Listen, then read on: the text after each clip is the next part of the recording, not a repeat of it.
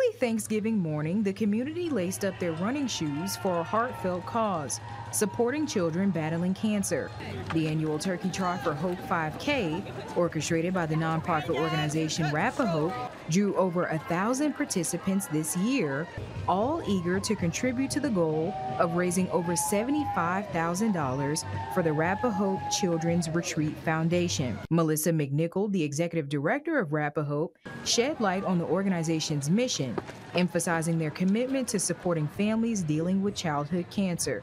And we do say the family because when a child is diagnosed with cancer, it affects everyone in the home. And our job is to support their healing. McNichol shared the diverse ways the funds raised impact these families, from providing essential medical care to facilitating activities that offer moments of joy amid challenging times. It pays for everything that goes into supporting these families through fun activities to help them heal outside of chemo and radiation. She recounted a touching memory involving a camper who often sings the national anthem at each Turkey Trot for Hope race.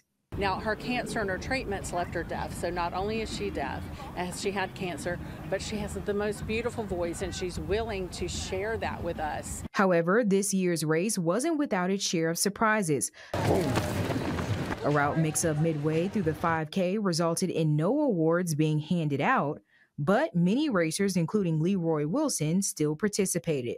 I just got into being healthy. The older you get, I wanted to become even more healthier as I went along, and so I decided to start running and lose some weight and be healthy.